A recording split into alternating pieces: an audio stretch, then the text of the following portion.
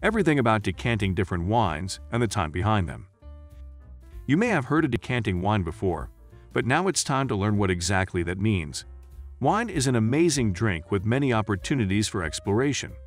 The time it takes for the wine to decant in a particular type of bottle can vary from 5 to 60 minutes, depending on what kind of wine you're drinking. Now, some of you may think that it's a little bit complicated or not worth the effort, but I'll tell you why it really isn't.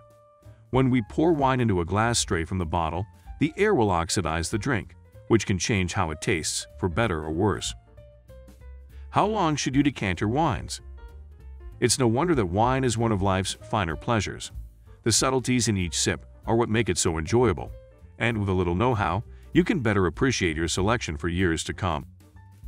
The duration of decanting can be crucial for a great tasting experience with time.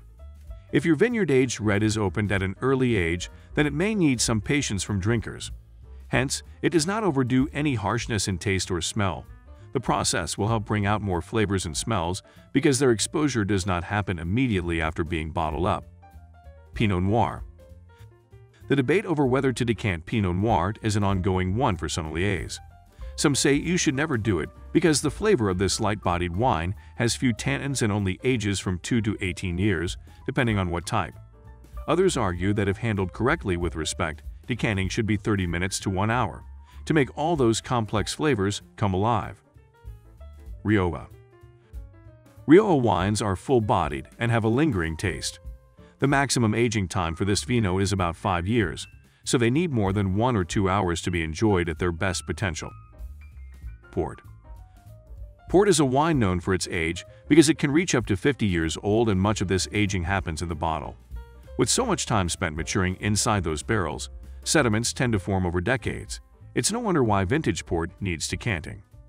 Younger ports are decanted so they can breathe and taste better.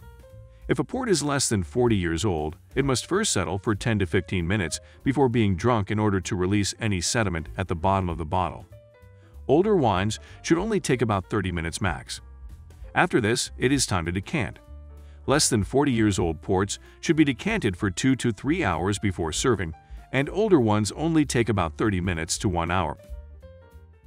Burgundy. Old Burgundy is a precious vintage that needs to be treated with care. They are low in tannins, so you don't need the time-consuming process of decanting it before drinking, because this could risk its wonderful fragrance. Old wines should instead simply be poured straight from their bottle into your wine glass, and they will aerate there as well. Thanks for swirling them around. The benefits of decanting are not limited to younger wines. It may be decanted so they can open up and release their best qualities. White Burgundies, in particular, can have an unpleasant smell when opened, so decant the wine for about 30 minutes. Take note that Old Burgundy is very fragile, and they don't need to be decanted. Barolo. Barolo wines are known for their bold and high tannin flavors, which means that they should be decanted before enjoying.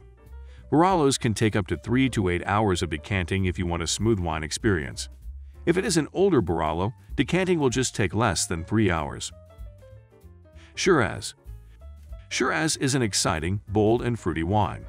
It has smoky flavors with a roundness that makes it dense in texture but relatively high on tannins content. It should rest in a decanter for about 2 hours.